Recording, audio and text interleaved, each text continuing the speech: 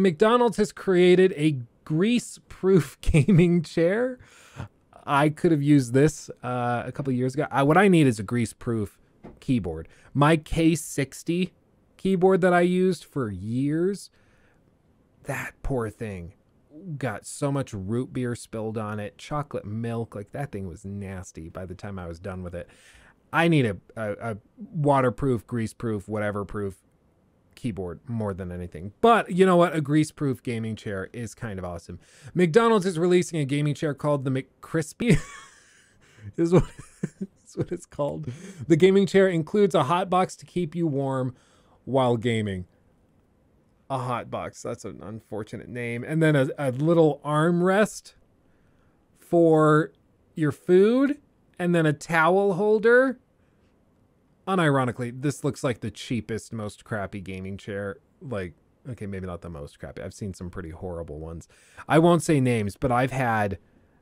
I've seen some, like... Should I say? I'll just say it.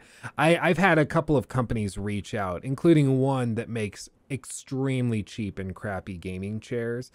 Like the most uncomfortable, horrible things ever. If you look up like the, and this is what you need right here, the gamer toilet.